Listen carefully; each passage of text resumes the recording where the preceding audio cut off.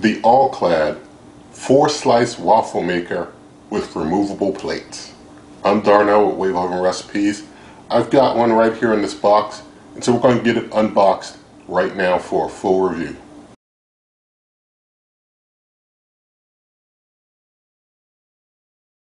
Alright, so here it is, the 4-slice gourmet waffle maker with removable plates. So I'm going to get it on out of this box now.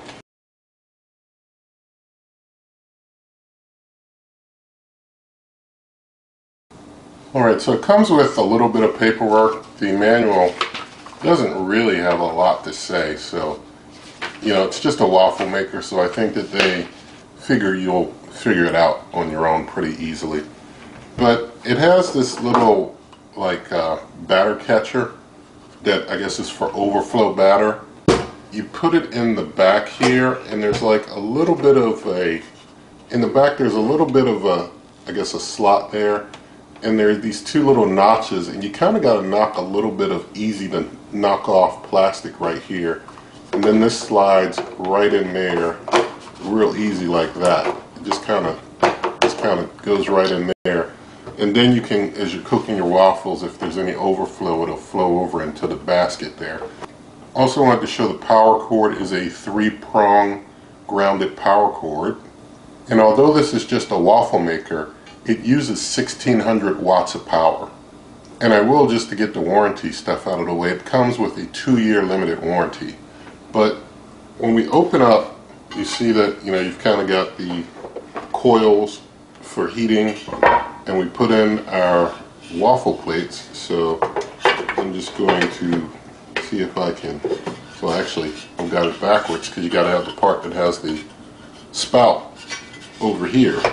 So put it in there like so, and once you got a plate in, if you wanted to remove a plate, there's a button on the side here you just press, and the plate just comes right out when you want to remove for cleaning and such. So pop that one in, and then I'm going to take the other plate here, which I believe goes like this, actually backwards again. So it goes like this actually, and just put it in the 2 notches. There are 2 notches down there, and just kind of lock that in just like that. There's a button up here to loosen the waffle plate like so. So you got your waffle maker fully together there, and then you can just close up and make your waffles. Alright, so I've got the waffle maker here on my counter. I did want to show you this little tab here is for locking it. When you flip that tab and you're cooking your waffles, it won't open, so you can keep things locked nice and tight. Now I'm going to open up and show you inside that these are very deep grooves in the waffle maker. It makes big, deep Belgian waffles, so maybe like 1 inch thick or so. So you see my measure here, 1 inch. So it can make a nice 1 inch Belgian waffle, and anything that, any mix that gets squeezed, excess goes out the back, which is really nice. I do want to do some quick measuring for you, just to give you an idea of the dimensions of this cooker.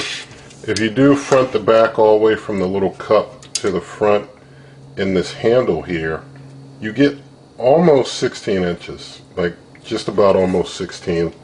When you go side to side, you get about 11 inches, maybe just a little under 11 inches. One important thing is when you lift this up, how high does that go to, basically nearly the top of my counter. You almost can't see, but I'm going to basically try and do a measurement for you. And when it's up, it's about 17 inches up. Maybe the lid of that handle, maybe a little more than 7, I'd say 17 and a half inches to be safe. You want to have about 17 and a half inches of clearance there. And when we look at the inside here, going inside side to side, it's 9 inches one way, and then the other way here, we've got about 9 inches that way. One of the waffles is going to be about 5 inches, roughly, by about another 5 inches roughly. just a little under. So those are the dimensions we're dealing with this cooker. The front controls on this waffle maker are pretty basic. It's got a power light and ready button. I've already plugged it in, by the way, and basically just turn the knob to power it up. It'll light up when it's ready, and we can put our waffle mix in there and make some waffles. So let's get started making some waffles. Alright, so to make our waffles, I'm going to turn the waffle maker to just one pass medium, because I like mine just a little crisp. And the ingredients that I'm using for this waffle, or these waffles that I'm making, because this is a 4-slice waffle maker, I've got some official Waffle House waffle mix. And you can get this online if you're interested in getting some of it for yourself. It calls for a mixture of ingredients, and I do it a little differently from their recommendations, just a slight bit, because I found it works out better. But I've got 2 cups of half and half here and 1 large egg, and I've got 2 cups of the waffle mix. Their recommended recipe calls for a little less. I found that putting a little more in gives you a nice thicker, fluffier waffle, and so it turns out real nice. But I'm taking this 1 large egg and just basically mixing it up so that it's nicely stirred. And I'm going to pour in my half and half and the egg as well into the mix and get those mixed up. So got my half and half in, and now I'm going to get that mixed up egg in there. And now that those are in, I'm going to just go ahead, sorry about that clanging there, go ahead and start mixing up my waffle batter, and we'll let the waffle maker continue to warm up. As I'm mixing this, it's a little thin to start, but it does kind of thicken up a little bit as you mix the batter in with the half and half. So you just kind of have to keep mixing it, and the mix will start absorbing the fluid. It starts kind of expanding onto the fluid, which is kind of nice to make your thicker waffle. Especially if you just kind of let it set for a moment after mixing it. It even starts to kind of start making kind of gobs in there that you have to kind of work out if you let it set too long. But I've found this to be a great waffle mix. I mean, it's like the family favorite in this house. It is the family favorite waffle mix to use to make waffles, better than other recipes and mixes, because I mean, it's Waffle House, and if you've been to Waffle House, then hey, maybe you understand. And personally, I like these waffles from the homemade mix that I'm able to customize the mix myself from to be a little better than the ones in the restaurant, because I'm able to customize the mix the way that I really want it to be, the way I really want my waffles to be, and get my perfect mix.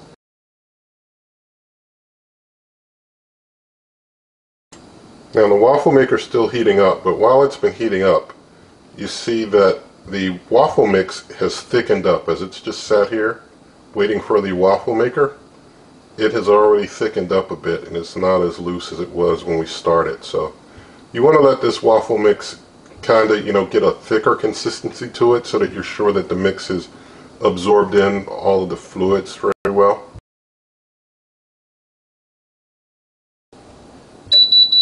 Alright, it just finished heating, and I'm just making sure that my waffle mix is nicely stirred. I do want to point out, nothing in this video is sponsored. Nobody gave me anything in this video. Purchased it all with my own money. And so, opening up the waffle maker, I'm going to test temperature with this heat gun.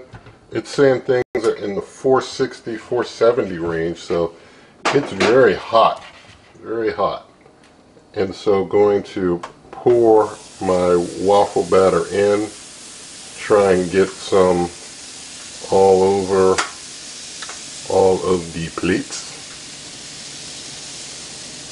and it might consume all my waffle mix just getting it in, because this is such a big, deep waffle maker. I'm going to pretty much use up my waffle mix here. So I've pretty well consumed my waffle mix. I've pretty much exhausted my waffle mix, I should say. And Gonna close up, and as I close, I'm spewing out, and it's actually not just spewing out the backs for me, it's spewing out all over. And I'm noticing that, not only is it spewing out all over because I guess the hook is getting kind of clogged up with mix, so I overfilled it, which is, I guess not good, but it doesn't compensate for overfilling things very well. And I've got mix not just spilling out the back, I've got mix spilling out of all the sides. I've got mix falling everywhere. As I'm, trying to press in here to get things closed, it won't close because once I try to close up, it suddenly won't close too well. So that's something interesting going on here as we try and, oh, there we go. No, I think it closed, but I don't think it locked. I think we got it closed, but not locked. So now it's basically saying that, the light went out, it realizes there's mix in there, I guess, and it's trying to make my waffle, but I can't close it to lock it. I can't get it locked. So you have to make sure that you, I guess, put in not too much mix or it's going to overflow. I do know there are other waffle makers that try and compensate for overflow on the sides. I was thinking initially with this one having the cup in the back, that would all spew out the back and maybe be able to catch it all, but it's catching some. You can see it's catching some, but it's definitely, we've definitely got an overflow all over the place here. It didn't just go out the back. So that's something to keep in mind.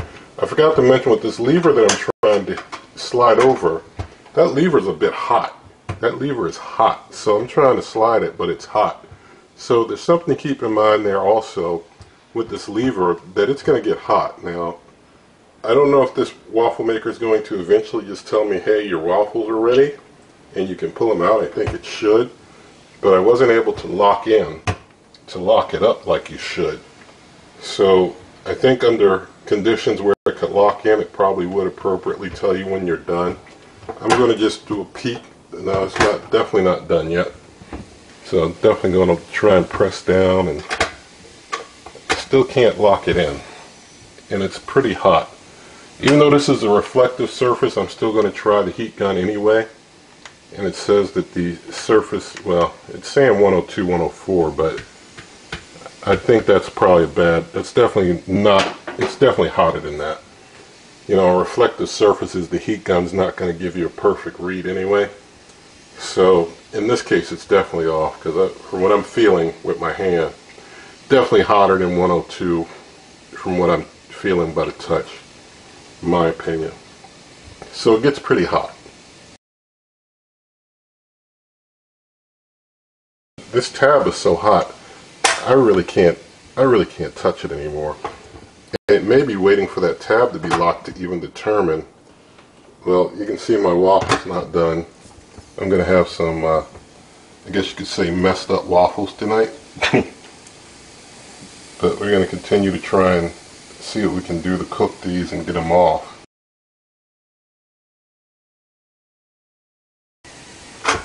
Alright, I think I got it locked in just now. I think just holding it continually to try and press it, I got it locked. Yeah, it's locked in finally.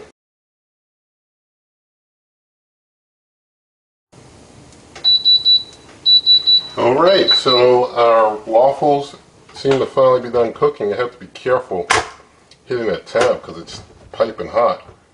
Alright, so I guess it is non-stick once your waffles actually cook. It just takes a while, and I guess the slightly higher than medium gives us a slightly darker than middle of the road type of waffle there. So this is a pretty interesting outcome that we got, and some thick waffles. Let's see if I can get in here and get my waffles out. I'm going to turn it off so that it stops heating. I don't want to, overcook my waffles too much. But I'm kind of making a mess of this one trying to get it out, and I figure if I can get it up, maybe it'll help get the others. But things are kind of sticky in there. See if I can get one out in kind of decent shape. No, I think because I split them is the problem. I think because when I opened it up, I basically split it in half by opening too early. So these didn't work out as well as I hoped. And I'm going to just kind of throw these onto a plate. Maybe we'll try again with what I have left of the mix. But yeah, you see they kind of split in the middle because I opened too soon. So you have to keep things closed, of course, like you should with a waffle maker. And it'll cook up your waffles, but there are some things that you've seen here that you need to keep in mind. So, and get the rest of this waffle out. So I've got about a half batch of waffle mix, maybe about a cup left. I'm just going to pour it on into the bowl, and I'll add another egg, and I'll add maybe a cup of my half and half to it. Alright, so I've got myself another egg that I'm whisking up real quick, and I've got my 1 cup of half and half. Need to get these didn't turn out so well waffles out the way. Going to turn the waffle maker back on, and I've got it on just 2 this time, so coming in, you know, see how it does at about half of the heating level that I did last time. And so, sorry about that clanging, but going to pour in my half and half.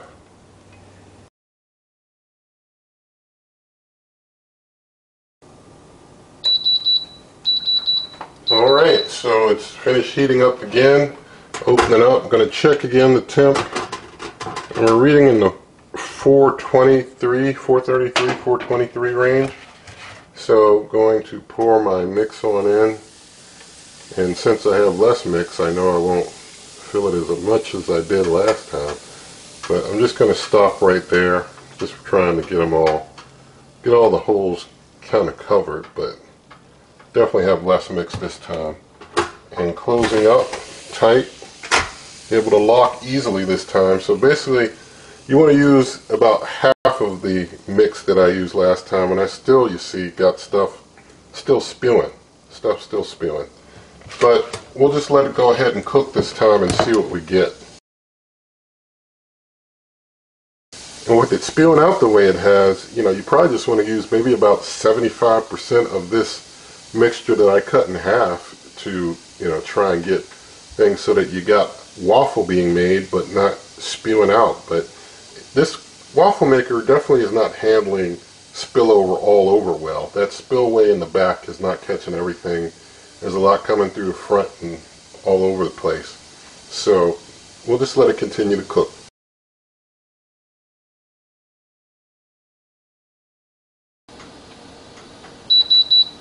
Alright, so our waffles have finished for this run. Got to unlock it and see if I can open up. Alright, so we see even on number 2 things are pretty well done. Now let's see about getting the waffle out, or the waffles out. Keep speaking like I'm dealing with a single waffle maker, but we got 4 whole waffles here. I'm going to try and get these out more gently and try and not mess them up. It does seem like after it's done cooking, it's, you know, fairly non-stick, but I mean, it's like non-stick, but at the same time the waffle kind of adheres into those big grooves, you know. So that kind of causes us to get an imperfect waffle out, trying to lift it out. So get that out of there.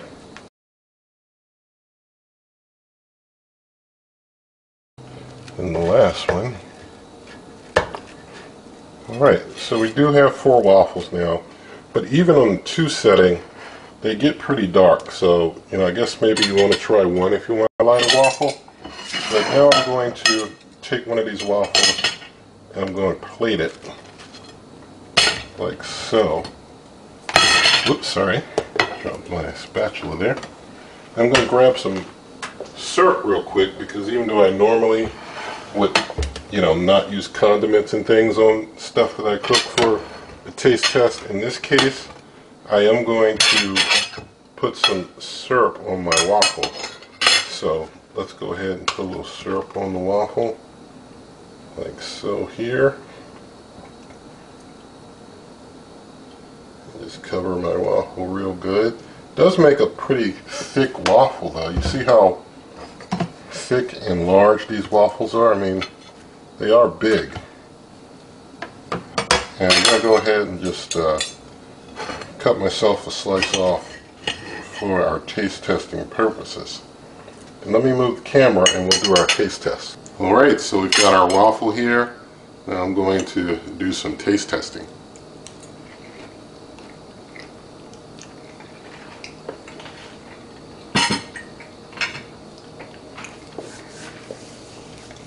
Now I will say, the waffle, it has a crunchy exterior, but the inside is very soft and moist. So it's not like the whole waffle is like overcooked and burnt inside or anything. It's very soft and moist inside, but it has that crunchy exterior. So it's a nice brief crunch, and then the rest is all soft. And so that's pretty good. So eventually, you know, you get it right and you get your final product. It comes out pretty nice. It's just a matter of getting things right for this waffle maker. And, you know, with any type of cooker, you might have a bit of a learning curve learning it. With this waffle maker, as long as you don't overfill it too much and you're able to close it up, seal it, and wait, things turn out decent, and you can, you know, lower it down even more if you want it even lighter than that. You just don't want to overfill it because it doesn't compensate well for the overfilling when you know, put too much in. But overall, you know, it is able to knock out the waffles, and it is able to turn out a nice big waffle. So, or nice big waffles for at the same time. So if you're cooking for a family, it's you know, decent enough to get your job done. But anyway, definitely looking forward to your comments. You can find referral links and other ways to help this channel in the video description. Referral links give a commission to help the channel without you paying anything extra. Also, if you want to see other recipes for different types of cookers, check out my blog, superwaveovenrecipes.com. You can find me on Twitter and Instagram at waveovenrecipes. You can always come to this YouTube channel by going to waveovenrecipes.com. If you like this video, please give it a thumbs up, share the video with a friend, subscribe, hit the notification bell, and good eating.